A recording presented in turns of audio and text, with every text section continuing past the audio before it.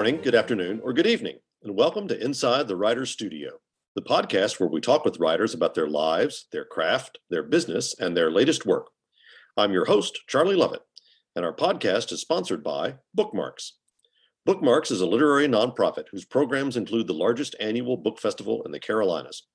Come visit Bookmarks at our community gathering space and nonprofit independent bookstore in downtown Winston-Salem, North Carolina. Inside the Writer's Studio is also proud to be an affiliate of Libro FM, the audiobook platform that supports your local independent bookstore. Stay tuned at the end of the podcast for more information on Libro FM and a special offer. My guest today is Kate Alice Marshall, whose thriller What Lies in the Woods has just been published. Kate, welcome to Inside the Writer's Studio. Thank you so much for having me. Well, before we delve into the book, which I'm going to really enjoy delving into because I love this read, I just wanted to ask you a little bit about yourself and how you came to the writing life. Sure. Well, I have pretty much always wanted to be a writer. My mom is a writer, and I think that the first time that I declared that I was going to be a novelist, I was about 4 years old. And she's kept my first quote unquote short story, which I think is written on the back of a phone bill and says, "Bill and Susie found a treasure. They were very happy, the end." And since then, it's been pretty much my favorite thing to do and what I've been working towards as my profession since I had an inkling of the idea that I needed a profession at all. And when I was a teenager, I started taking things a bit more seriously and trying to write for publication. And after that, it was mostly a matter of just maturing and my writing maturing and learning what I wanted to write and trying over and over again until something clicked. And here I am today. You said, I'm intrigued by what you said about learning what you wanted to write. How does a young writer learn what they want to write? Well, when I was young, all the way through elementary school and middle school and high school, I basically only read science fiction and fantasy. It was my very favorite thing. And I assumed that that would be what I wrote. And that was, at the time, what I was interested in writing. But as I got older, I started to, discover that there are more books in the world and that I was interested in elements of stories that lent themselves to other genres more. Mm-hmm. And so I went through a very slow process of realizing that the books that I was putting a ton of effort and heart into weren't what I wanted to be working on long term. And so one of the major things that led to my becoming published was actually figuring out that I was more drawn to a type of story I hadn't considered before. Mm-hmm. Mm-hmm. Now, I'm going to go slightly off topic here because before we started, we commented that we each have dogs in the room with us. And I'll admit that sometimes I do a little online stalking of people before I interview them. We can call it research. That sounds better than call it research. And I discovered that you have a dog named after an author whom I very much admire. You have a dog named Vonnegut. Tell us about Vonnegut and why you decided to name your dog after Kurt Vonnegut. I'm guessing after Kurt Vonnegut. Yes, he is named after Kurt Vonnegut, and his little sister is Octavia Pupler. We chose Vonnegut because he's one of my husband's favorite authors and an author I've enjoyed and particularly enjoyed.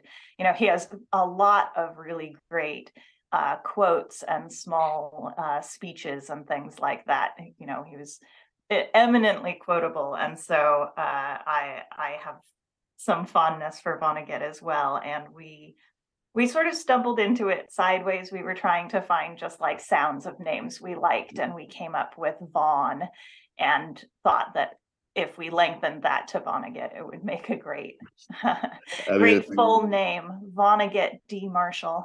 That's a great dog name. Well, let's turn to What Lies in the Woods. This book just came out about a week or so ago. And as I said, I thought this was a really riveting read. I don't pass every book that I read on the podcast on to my wife, but this one I was like, yeah, she's going to like this for sure. So tell us just, obviously one of the issues with talking about a thriller, and I've had this issue in my own life lately with my most recent novel, is, how do we talk about it without spoiling it, without spoilers? Right. So to the extent that you're able to, tell us the basic setup of the story and how we're going to begin. Sure. So, What Lies in the Woods is the story of Naomi and her two best friends from childhood. And when they are 11 years old, they spend the summer playing what they call the Goddess Game, which is this intensely imaginative and magical game that they're playing out in the woods.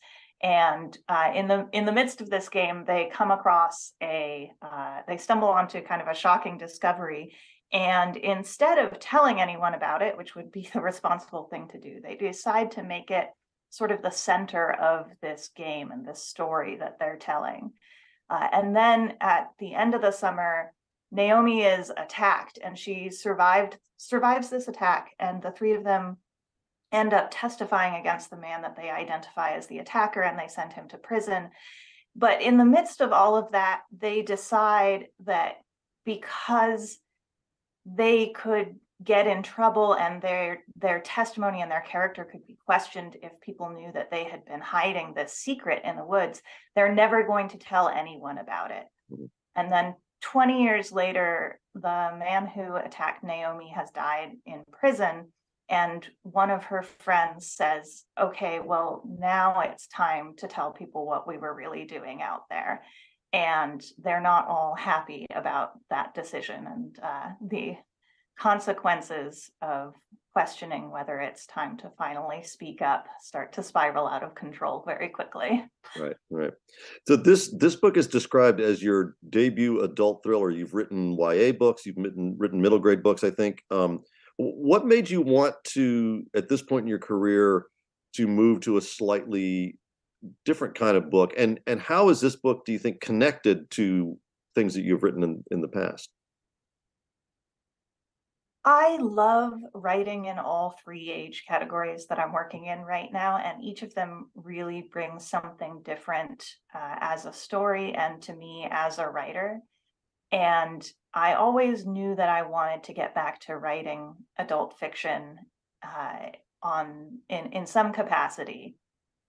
I wasn't quite sure what that would end up looking like, and then I got this idea. It had actually been kicking around in my head for a long time as a young adult idea and not coming together, about the three girls in the woods who find something. And it wasn't until I realized that the story that I really wanted to tell was about them as adults that it came to life. And then I just chased that story idea, and I enjoyed writing the book so much that I was confident that I wanted to write more afterward, which has always been one of my deciding factors, because I describe myself as a little bit of a magpie. I read something I love and I want to write something like it, so I sort of flit around finding shiny new subgenres to play in, but I need to be sure that I want to actually stick with them long term in order to actually go through the effort of writing an entire book and trying to sell it. But I loved writing this one so much that I felt pretty confident that I was ready to add that to my stable. And it is very similar to my other books in other age categories, in the sense that I wrote all of them, and I have an aesthetic and a voice that carries through them. I'm interested in the same sorts of characters and emotional journeys, but because of what each category focuses on, they are very distinct as well. And that gives me a kind of freedom that I find very alluring. In my middle grade, I tend to write funnier things and a little bit lighter, spooky things. And that gives me a chance to really just enjoy myself and be very sincerely emotional in a way that only preteens can be. And then with young adult, they tend to be, coming of age stories and finding yourself as who you're going to be as you enter adulthood. And it's a transitional state that has a lot of power to it. And then in the adult space, I mean, you just have characters who have so much more depth of history to them that it opens up new avenues of storytelling. So each age group has its own core themes and strengths as a storytelling medium. And but I can't change my bones. So moving between them, I'm often drawn to the same kinds of imagery and the same kinds of relationships and things like that, but seen through different lenses. Well, as I said, we don't want to spoil things for our listeners because I think they're going to really enjoy the twists and turns of this novel. So we're probably going to focus a lot on the beginning of the book. And so to go back to what you said earlier, this book begins not with a young girl being attacked, not with the conviction of someone for that attack, but 20 years later with the death of that person who was convicted for the attack. And it's a moment that in a lot of stories would be the end, would be closure. Why did you choose that moment as that moment that feels like an ending to be the beginning?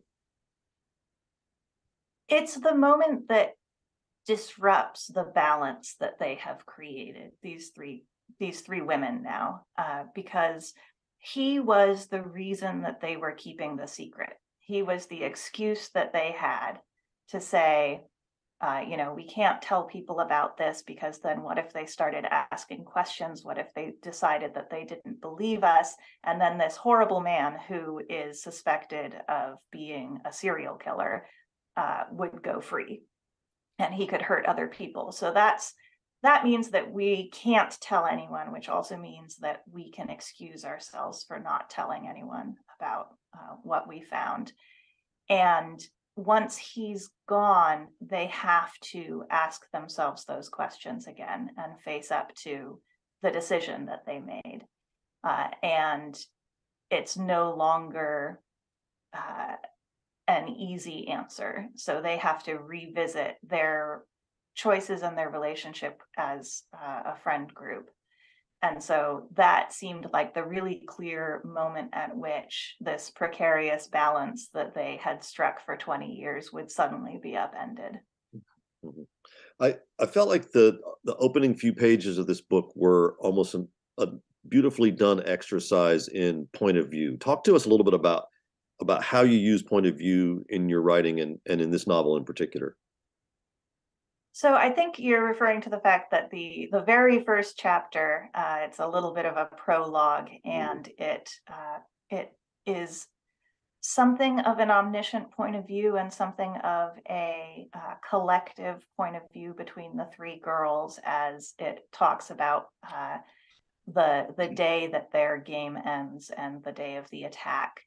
And that was the first thing that I wrote because I really needed to capture the sense of their group and their group identity and how strong that was, to the point where it was a shared experience and one that they created a collective memory for.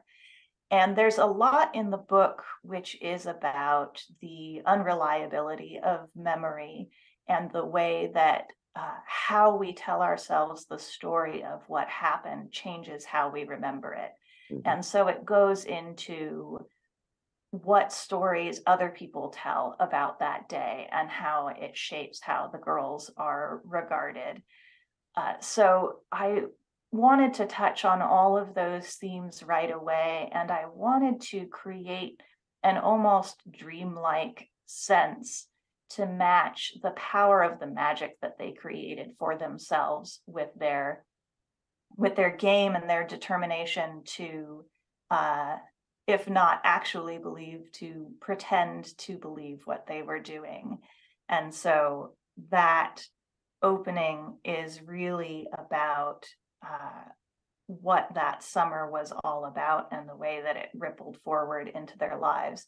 And then we go right into Naomi's first person point of view, 20 years later, and it's very limited and it's all about her subjective experience, but it has been shaped by all of the things that other people have told her and have all the stories people have told about her. Yeah, yeah. When we first meet Naomi, she's living with this guy named Mitch. He's a writer. We get the sense that he uses her scars in his fiction. Do you, I mean, I'm just hoping that you're not Mitch, but I'm curious about to what extent you sort of observe the people around you to use in your writing and find a nicer way to do it than Mitch does.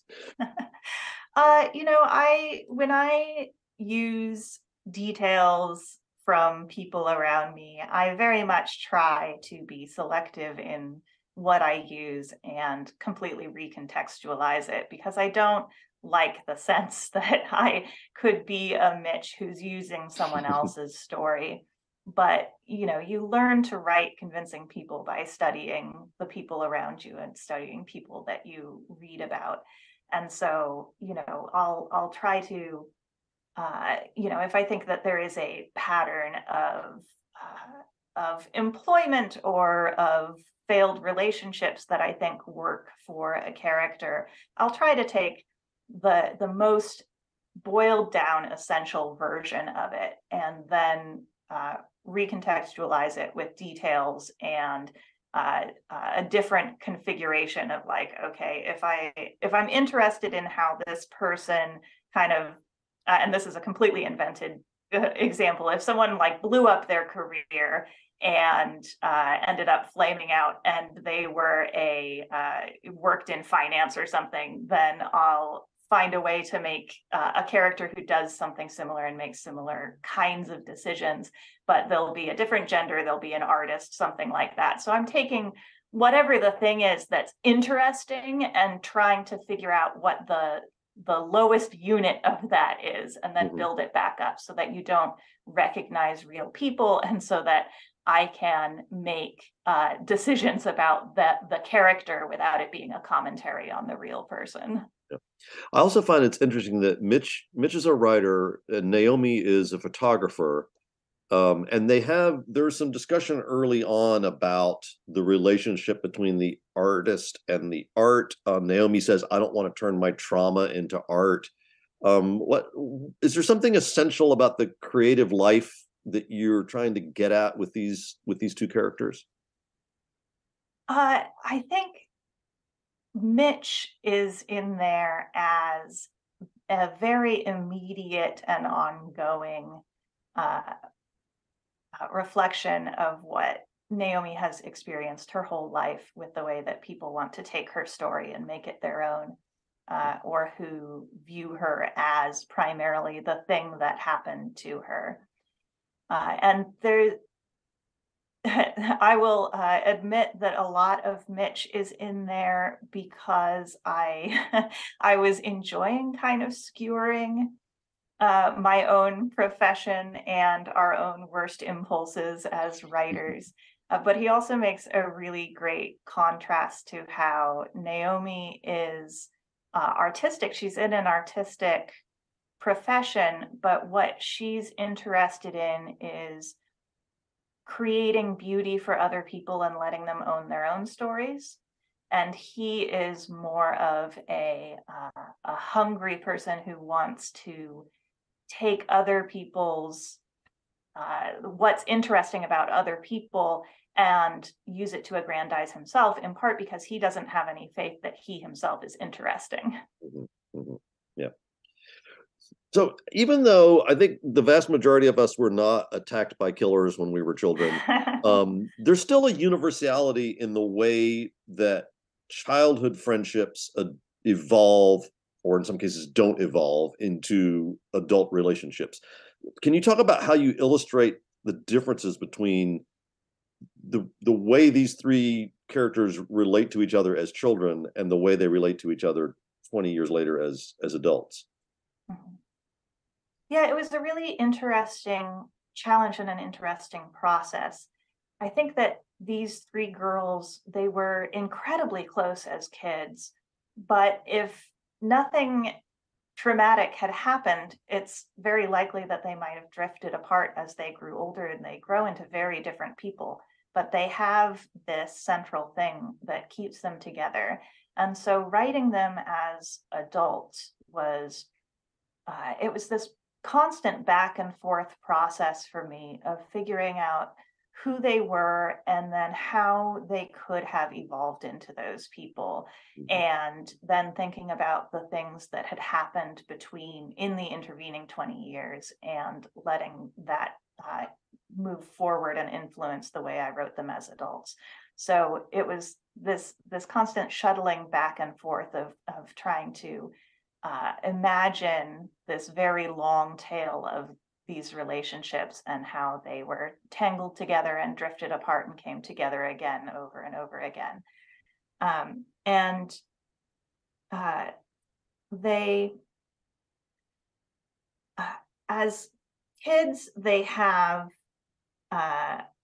more of a dynamic relationship, I think. They were more close. They were more sort of jockeying for leadership or for each other's friendship, and they changed between, a particular pair of them being closer than the others from time to time. And then as adults, they've sort of settled into their roles in the friend group. And so Cassidy has always viewed herself as the leader and the caretaker and the competent one. And Olivia is more reserved, and she's the one who is more in trouble more often, needs taking care of. And then Naomi is the one who's left. And so that has sort of ossified them and made them into these more solidified positions, which then, of course, are ready to be disrupted by the events at the beginning of the book. So there are a lot of minor characters in this book. I say minor, secondary characters who, many of whom are not what they appear. I think we're reading a thriller. It's safe to know that, but we won't give away any of their secrets. But one of the ones that intrigued me in particular was this young man who was a podcaster. And the reason that really stuck out for me is that as someone who hosts a podcast, I thought, I'm not sure I've seen a podcaster in a novel before. I don't know that this is the first one, but talk a little bit about just the art of setting a book in today when things are changing so rapidly.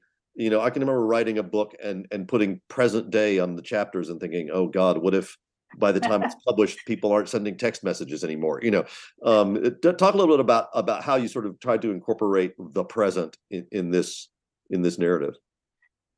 That is always a concern of mine, and I've mostly solved it by always setting my books like a year before I started writing.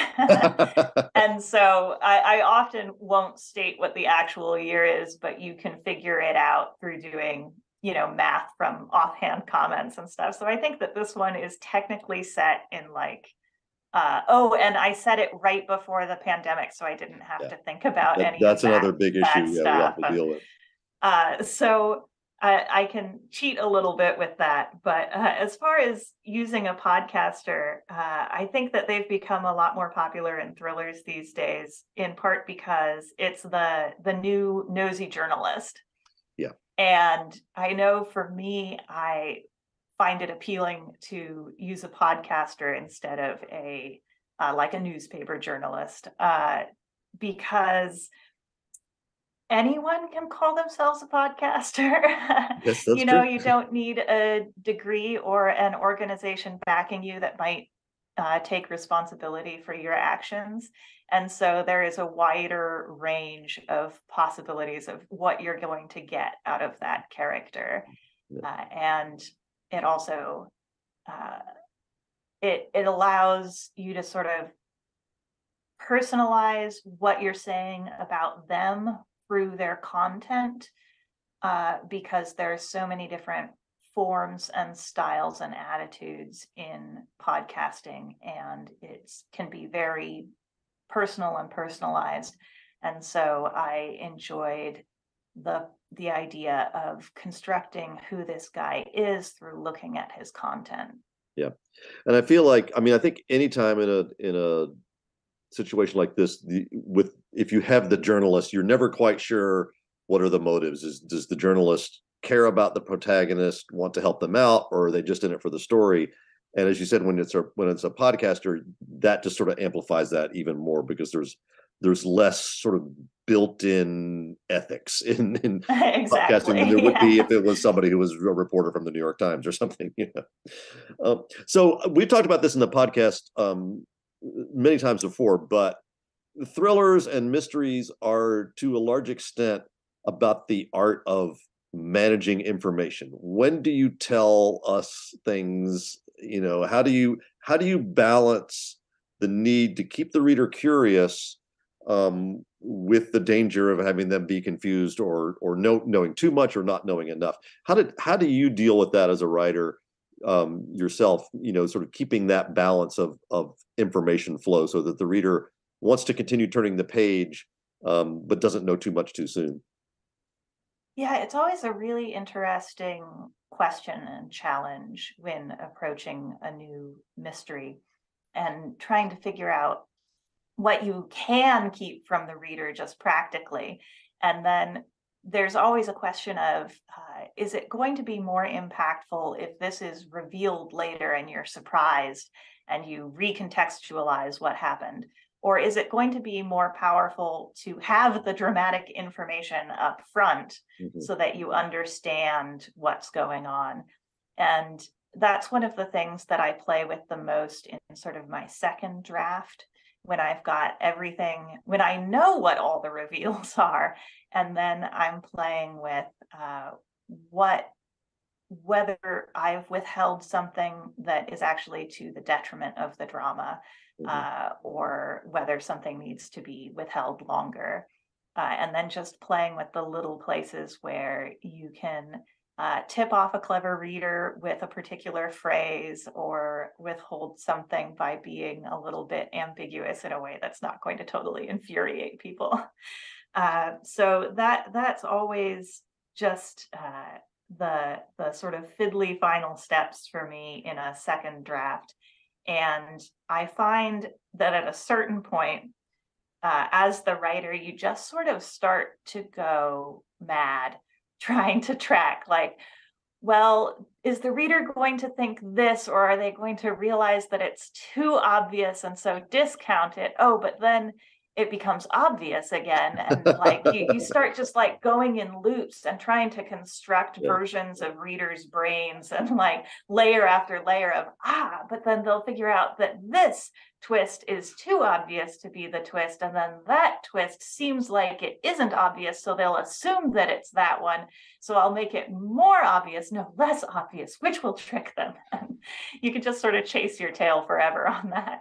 Well, I've talked about this with groups talking about my novel The Enigma Affair, and that is this idea that there's kind of this unwritten pact between the writer of a thriller and the reader, that the reader wants to guess what the twists are, but secretly the reader wants to be wrong. They want to be surprised. And so, so they kind of will fall into that, for you in a way that can be helpful to the writer. One thing I will say to readers of this book, if you want to see masterful management of information and not giving away things too soon, but hinting at stuff, just look at the way she talks about the smell of gasoline. I'm not going to say anything else, but like, that's pretty cool the way she does that. So Naomi worries that people are going to think she and her friends, this is when they're young, when they're 11 years old, she's going to think that people are going to think that they are, and I'm quoting here, strange, wicked little beasts. And then she goes on to say, and we were, what little girl isn't? What are the essential attributes of being an 11-year-old girl that you're trying to show in these characters in the childhood portion of the book? Well, I want to be clear that I'm not sure that I agree with Naomi that all little girls are strange, wicked little beasts, but I think that there's a little bit of strangeness and wickedness in most children just because you, as a child, haven't solidified your view of the world as much, and it doesn't necessarily match up with adult assumptions or adult morality. You're still figuring out what is acceptable and whether you want to uh, live your life acceptably. And anyone who has little kids in particular knows that they tend to say things that are very kind of startling and can make you quite unsettled if you don't remind yourself like that they don't know about the world, they don't understand about things like uh, death and manners, and so they tend to come out with very unique perspectives. And at the age where Naomi and her friends are playing this game at 11, they're on the cusp of leaving childhood. And she describes it as knowing that they're sort of too old to be doing the things that they're doing and believing the things that they believe, but they're not ready to let go of it yet. And so they're holding on to it even tighter. And there's a desperation not to leave behind the world that they've created for themselves that leads them to make choices that would be potentially horrifying to adults. Yeah, yeah. Thomas Wolfe famously said, "You can't go home again." And in some ways, Naomi, even though she is the one who's moved out of this town where they all knew each other as children, can't seem to escape home. Which kind of leads me to another secondary character, and that is her father. Tell us a little bit about him, how he lives, and how that all sort of connects to this central trauma of Naomi trying to deal with her past. So the most striking thing about Naomi's father is that he is a hoarder, Mhm. and the home that she grew up in, he already was a hoarder, but to a lesser degree. But now she's come home, and it's unlivable. It's going to be condemned, and so practically speaking, she can't go back to that house, but there's a conflict inside of her because she doesn't want to, and she doesn't want to belong there, but it is still the place where she grew up, and it was the place she always wished was a safe home for her. And now it's become so undeniably unsafe and unlivable that she has to let go of the last scraps of that place in her soul. And I think that psychologically, she does sort of the same thing that her father does, which is she has never dealt with her past or her feelings about her hometown and just layers new problems on top instead. And so, what he's doing with all of his stuff, she's very much doing with her own life.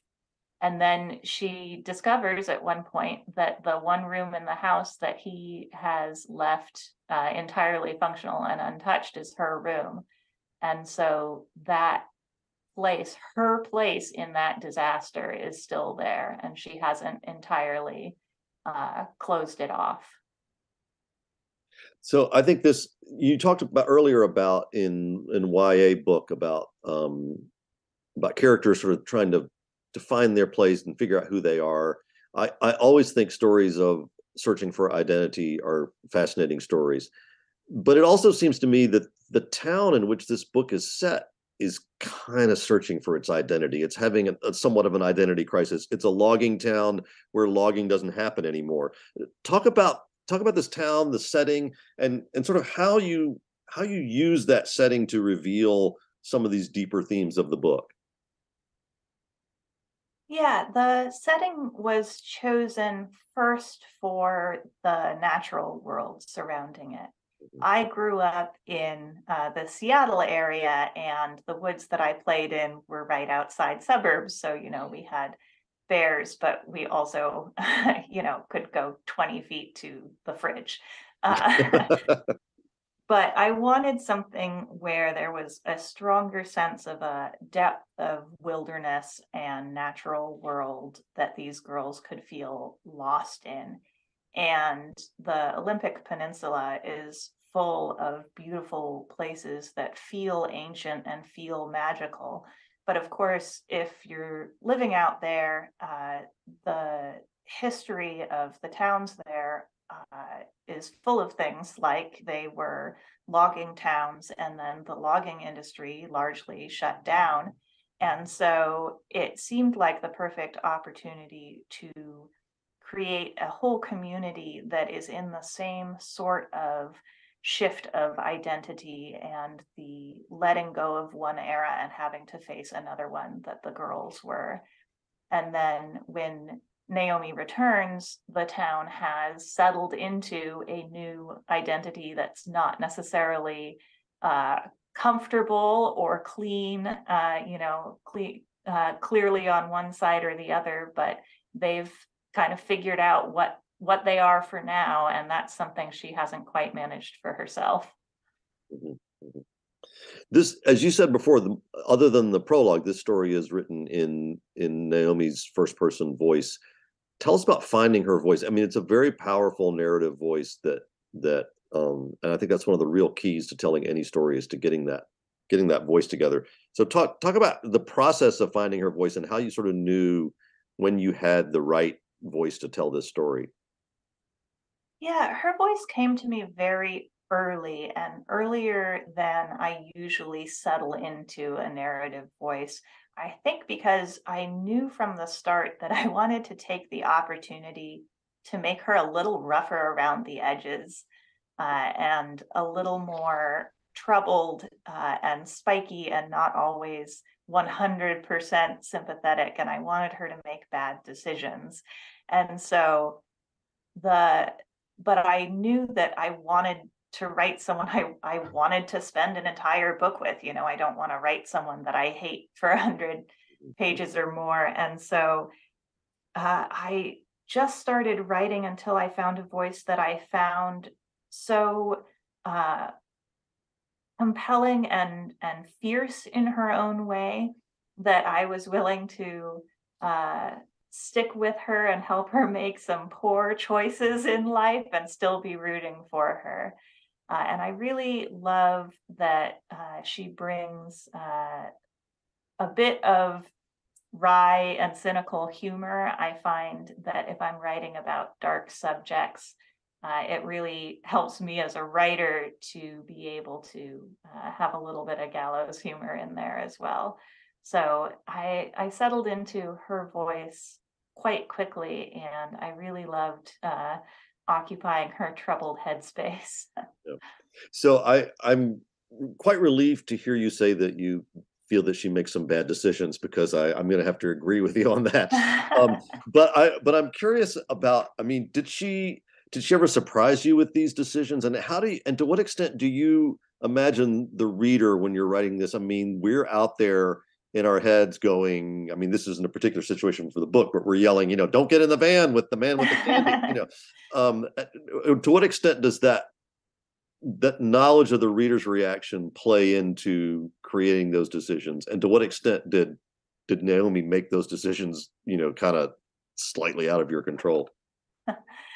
I don't think that she ever took any major zags from where I intended her to go in this one. It tends to be for me more the secondary characters that really will surprise me with Mhm. a change of heart or a line of dialogue that makes me realize that I want to revise them to be someone completely different. For Naomi, my rule was always just that I had to believe that she would do it, and it was never that hard given how emotional and fraught she is. She is doing things out of uh, intense instinct, and she's got fight or flight absolutely in her bones. She wants to stay moving and be doing things, which means that she doesn't always take the time to slow down and not go in the basement or get in the sketchy van. So she has a propulsive forward momentum as a person that makes it really easy to get her into trouble. Yeah, yeah. One of the things that the children do as part of this game, this very elaborate game that they're playing that last summer, is they name themselves after mythological characters. What role does mythology play in this novel or in your writing in general? The mythology in this book is very much a reflection of the games that I played as a kid and the sorts of interests that my friends and I had. I don't know that we ever got super into Greek mythology in particular, but I remember being obsessed with myths and fairy tales, and not just in the content of them, but in the idea of being someone who knew all about myths and history and fairy tales. And it made me feel like like I was privy to something special and a little bit secret, to know all of these little facts and versions of stories and the origins of Cinderella and things like that. And so I wanted to bring some of that in, and the goddesses to me seemed like the right place for the age that they are, for them to land as something that feels sophisticated enough that it's not really a kid thing. They are being goddesses and they're thinking about real world mythology. They're not just playing a kid's game. So it's a sort of transition for them and something that they can hold on to for one more summer. Mhm, mhm. Naomi recalls of this time that she and her friends spent playing these games and acting out these fantasies. She says, "We knew the world was cruel and dirty and dull, but we refused to accept it. There was magic in the world. We only had to find it." What what is the magic in the world for you? I have, I think, a very different answer as an adult than I did at their age. As I said, I drew a lot on my own childhood and my memories of my feelings around my yearning for something uh, magical, something unreal in the world. And as a kid, it felt like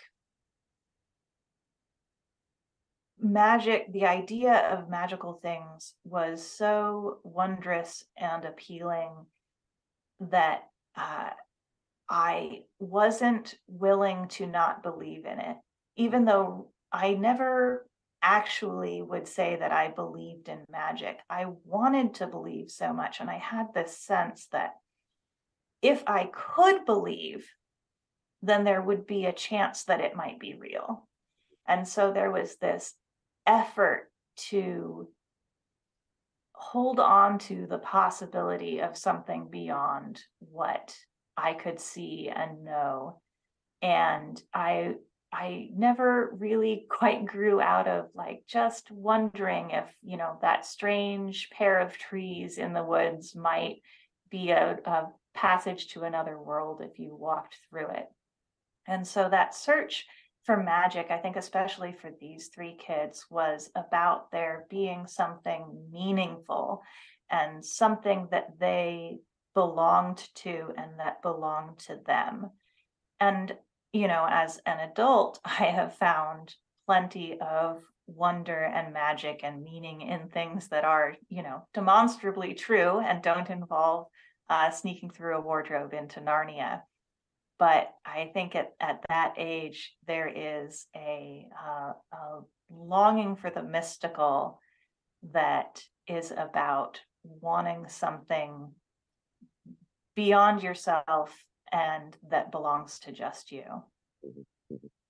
We like to end every episode of Inside the Writer Studio with the same 10 questions. You should be able to answer each of them in just a few words, but hopefully they'll give us a little insight into you and into your writing. So if you're ready, we will begin. All right.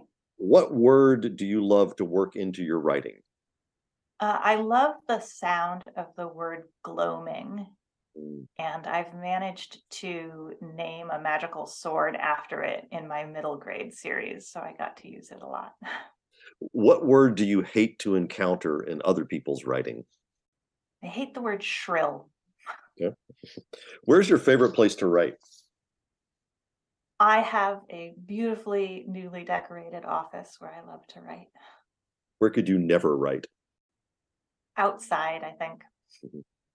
To what rule of grammar do you pay least attention? Commas go where I feel they should go.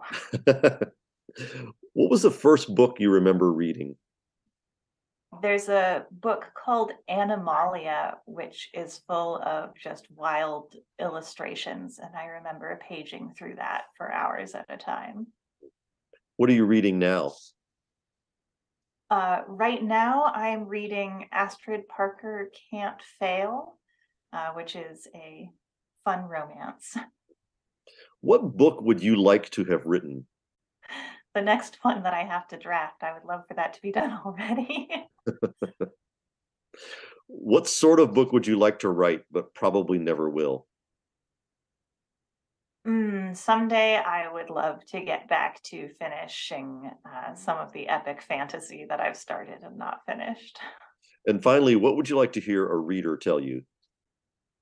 I bought 10 copies of your book for all of my friends. This has been Inside the Writer Studio. I'm your host, Charlie Lovett, and my guest today has been Kate Alice Marshall, whose novel, What Lies in the Woods, is available wherever books are sold. Kate, thanks for joining us. Thank you so much. Inside the Writer Studio is sponsored by Bookmarks, a literary nonprofit that runs the largest annual book festival in the Carolinas and operates a community gathering place and nonprofit independent bookstore in downtown Winston-Salem, North Carolina. To find out more about Bookmarks and all its programs, visit www.bookmarksnc.org. Inside the Writer Studio is proud to be affiliated with Libro FM.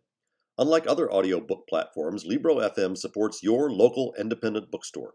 Whether you buy a single book or, like me, a monthly subscription, you can link your account to your local store or to Bookmarks to support literary community. For a special 2-for-1 offer, go to Libro.fm and use the discount code WRITERS. If you've enjoyed Inside the Writer Studio, please consider leaving a rating or review online at Apple Podcasts or wherever you get your podcasts. Inside the Writer Studio posts new episodes on the 1st and 15th of every month. On our next episode, I'll be talking with novelist Steve Berry about his new book, The Last Kingdom. Until then, thanks for listening, and may you read with wonder and write with passion.